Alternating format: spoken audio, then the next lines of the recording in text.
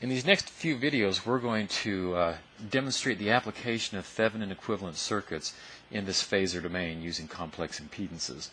You'll recall from our previous discussions on Thevenin equivalency, the idea was that if we had some circuit, some relatively complicated circuit, and we were only interested in the terminal characteristics of that circuit, we could replace that circuit with its Thevenin equivalent, which consisted of a single voltage source and back then when we were talking about it, a single resistance called the Thevenin resistance. But now, since we're talking about impedances, in this complex domain, the Thevenin equivalent circuit involves a voltage source, a phasor voltage, and a complex impedance. By equivalent, we mean that if you attach a load to the actual circuit, a certain current draws, and as you start drawing current, the terminal voltage starts to drop. This Thevenin equivalent circuit will model that current flowing and the voltage drop that will happen as current starts to flow, and be equivalent to or be the same current and voltage drop that you would experience in the more complicated circuit. Again, it's simply a method of modeling a more complicated circuit by a less complicated circuit that has the same terminal characteristics. You'll recall that to do so, we had to determine what the open circuit voltage was. The open circuit voltage being simply the voltage across the terminals A, B when no load is connected. That's the Thevenin voltage. The Thevenin impedance we can find in one of three different ways. We can determine the equivalent impedance seen looking back into the circuit with all independent sources deactivated, for one method.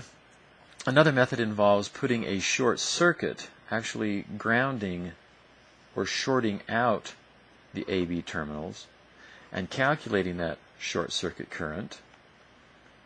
And then this Thevenin impedance is equal to the ratio of the open circuit voltage to the short circuit current. We'll do an example using that. And the third method involves deactivating the source, any independent sources, applying an external source to the circuit terminals, and calculating the ratio of the voltage, that external voltage, to the current that then flows. Okay, let's go ahead and do this.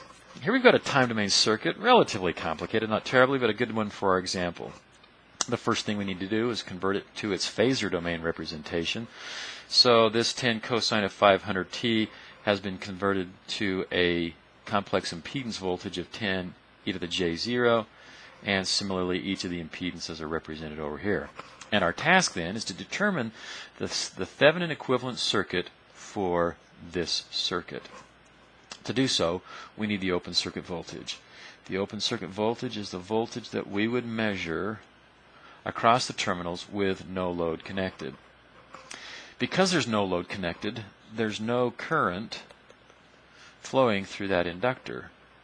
And any current that's produced by this voltage source will be going through a series combination of the capacitor and the resistor.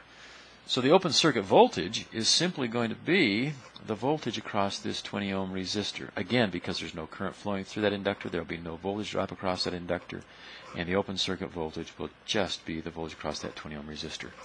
Easiest way to get that, it appears to me, would be to use the voltage divider and say then that V open circuit is equal to 10 times 20 divided by 20 plus J minus J 25, and when you do that, you get that the open circuit voltage is equal to 6.25 e to the j 51.34. Because we're going to be writing so many of these phasors, rather than writing them in the exponential form, I'm going to start writing them as a magnitude and an angle of 51.34.